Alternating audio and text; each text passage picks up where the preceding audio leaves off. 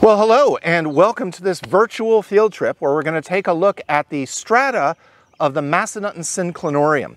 We're here at stop number 1, which is the Cambrian-aged Conococheague formation. It's mainly a limestone, but it's got a little bit of dolostone in it too.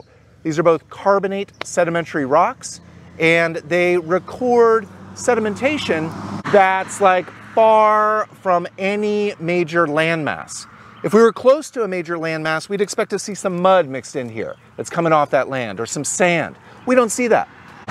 Instead, what we see is a lot of calcite. This calcite's in little particles that are about sand size, but this isn't silica sand, it's calcite sand.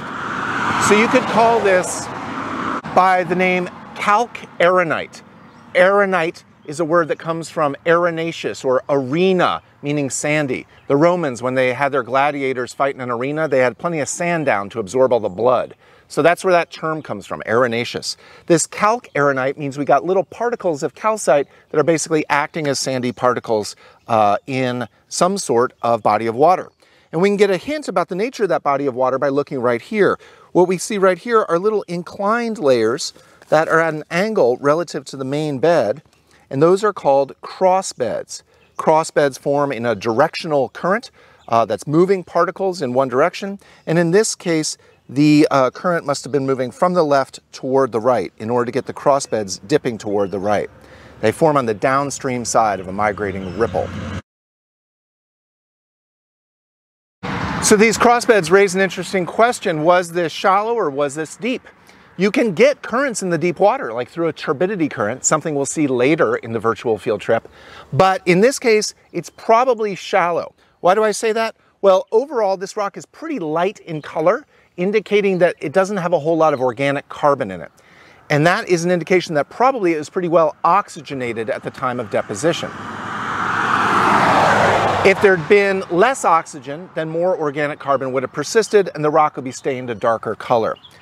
But that's not solid evidence of shallow water conditions. We need something more conclusive.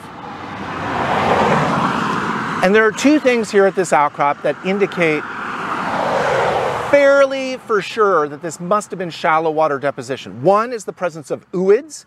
Ooids are very tiny spherical grains of calcite, chemical sedimentary grains that form through the precipitation of calcite directly from seawater. They coat a little grain of dust. And then the waves reach down and roll them over and they get a coating of calcite on the other side. And so these layers build up over time like a jawbreaker or a hailstone. All right, a lot of concentric layers of this chemical calcite.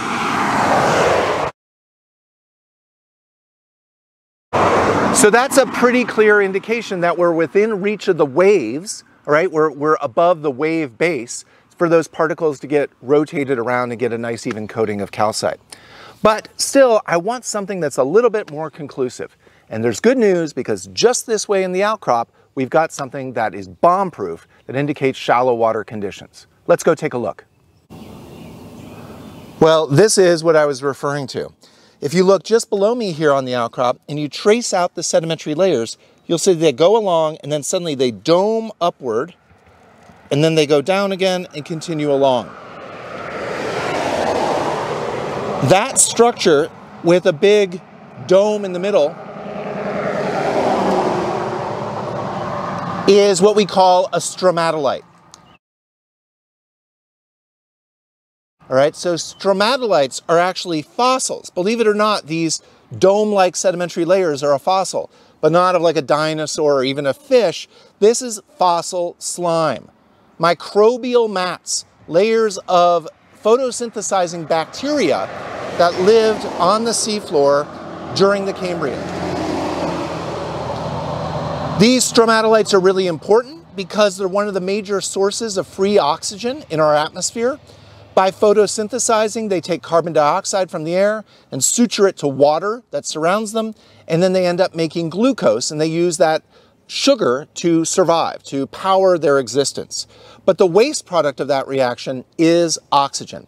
And just like us, they treat their waste very cavalierly and they just threw it out into the atmosphere. So over time, oxygen levels rose on planet Earth, and in large part, that's thanks to these stromatolites. They polluted the world and made it oxygen rich, which turned out to be great news for animals.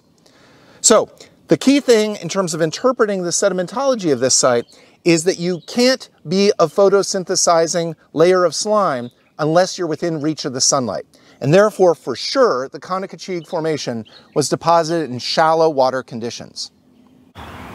So the take-home message of this outcrop of Conococheague Formation, when we see these limestones, we want to envision a shallow body of ocean water.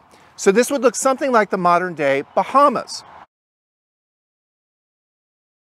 If you go to the Bahamas today, you will see basically that there's very little land, and there's a lot of calcite being deposited due to high rates of evaporation locally. And the sediment on the seafloor is brilliant white. So it's all this chemical deposition of limestone right there on site, and it's in very shallow water. You'll see ooids there, you'll see crossbeds, and you can even see stromatolites, which survive in the Bahamas in some of the scoured tidal channels. These are locations that the currents are too strong for snails to stick to the stromatolites. Stromatolites get very afraid of snails because snails are grazers, and they will like nothing better than to snack on a nice microbial mat. So stromatolites survive into the modern day, but only in snail-free environments. So, bottom line here is that the Conococheague Formation represents Bahamas-like conditions that prevailed in Virginia's deep geological past. Now let's see what happens next as we head up section.